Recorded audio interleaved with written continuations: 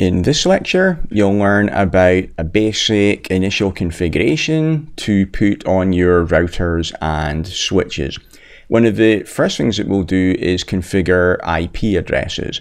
Your routers provide connectivity between your different IP subnets. That's their main job.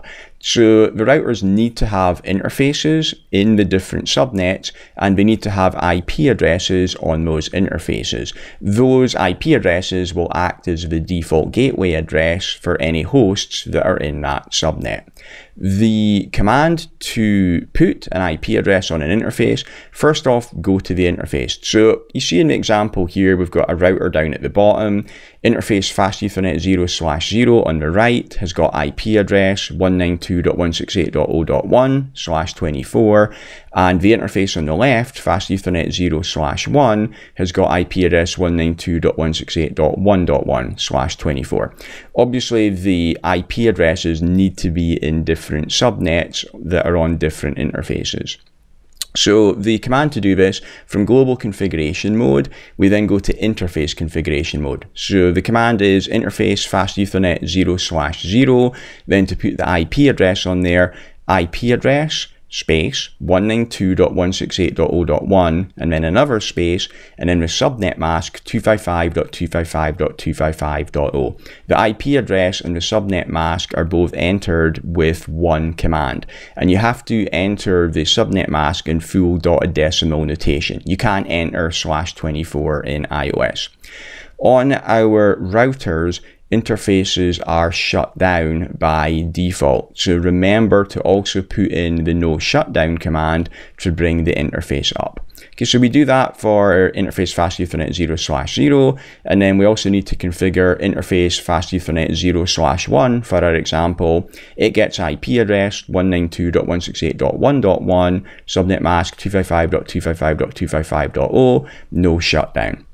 After we have configured this, the router is going to be able to route traffic between those two networks.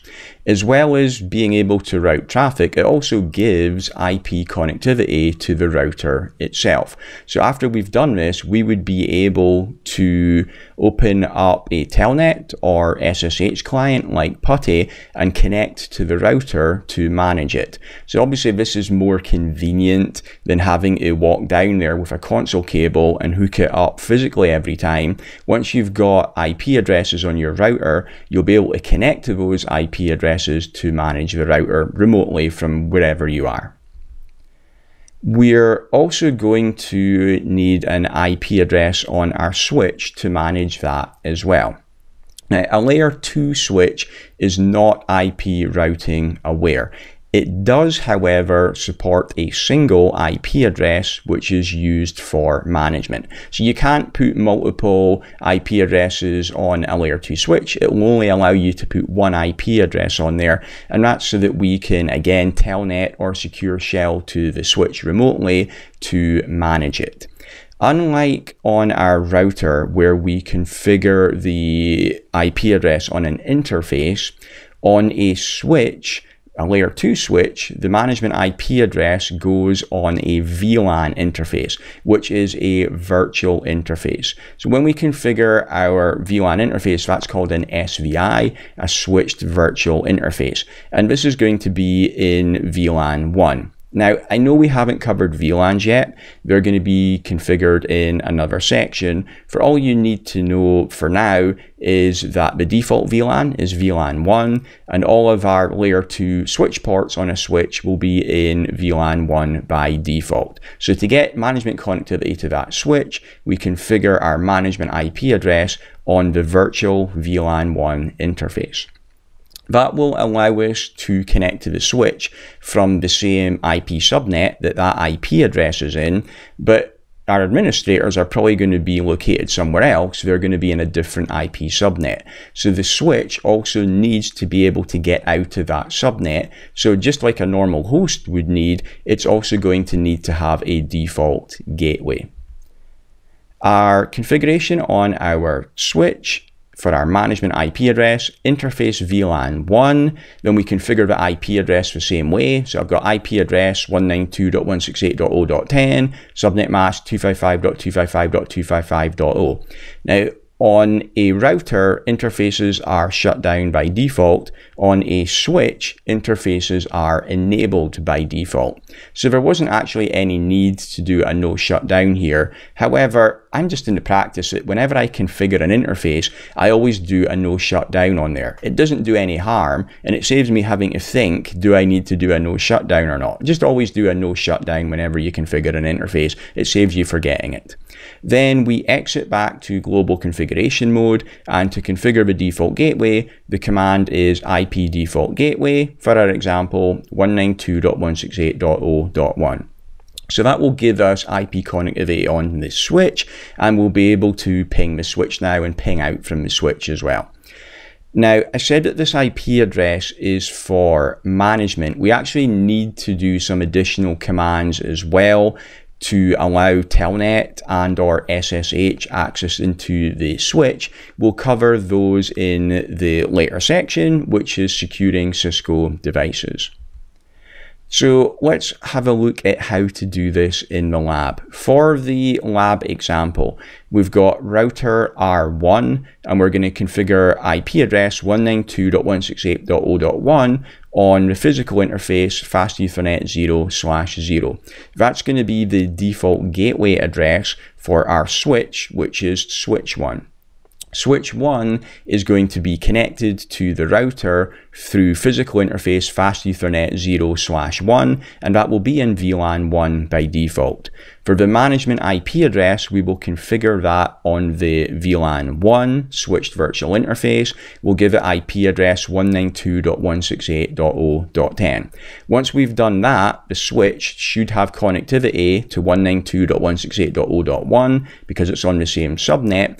We want it to have connectivity to other subnets out through the router though, so we'll also configure the switch with an IP default gateway address of 192.168.0.1. Okay, let's have a look at this in the lab. So I better configure the router first because this has just got a new configuration as well.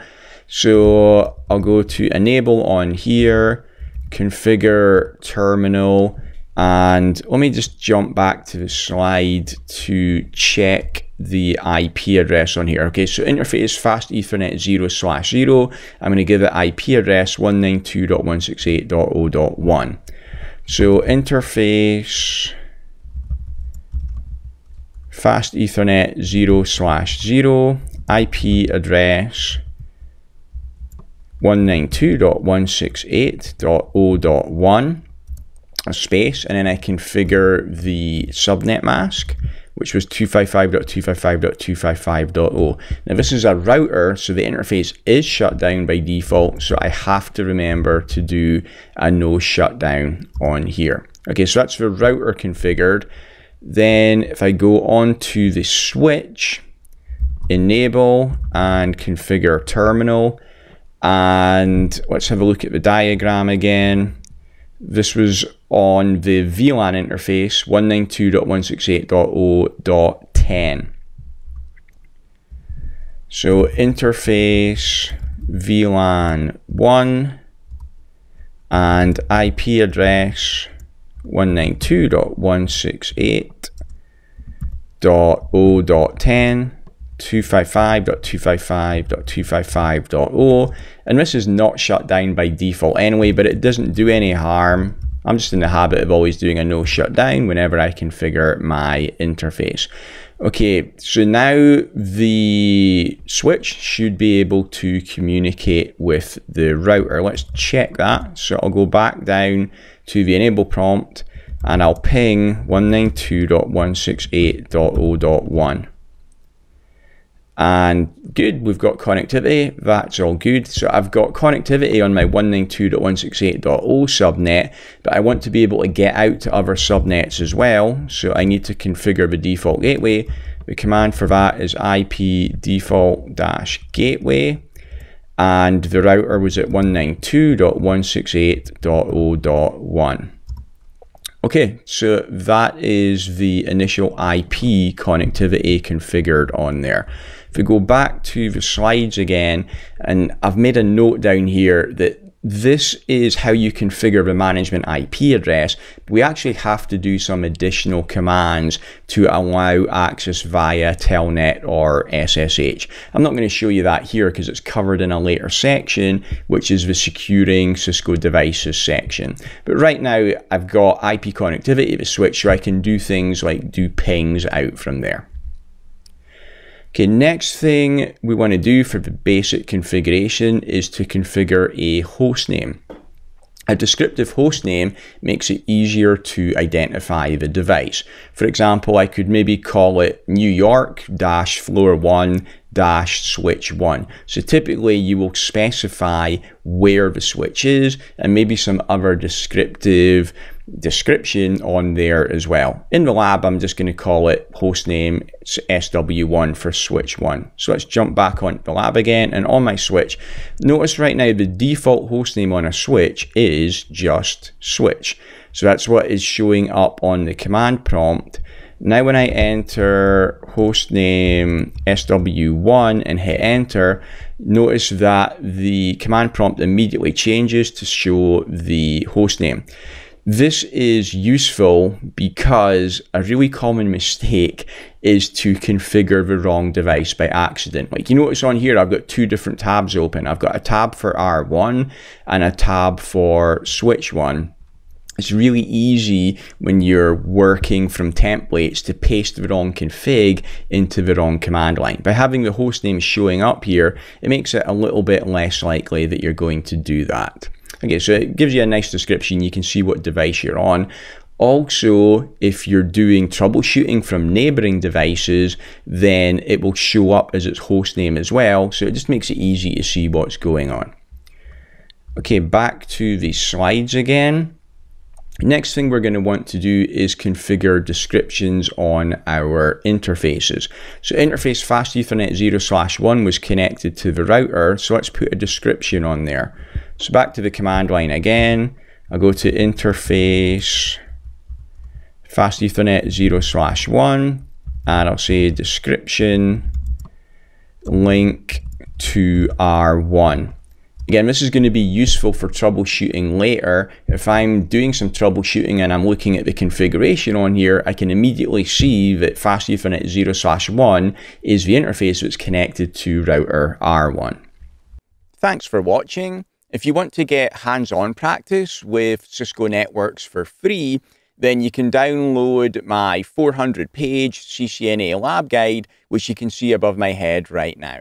Also, check out the video about my CCNA course. It's the highest rated course online. Thanks.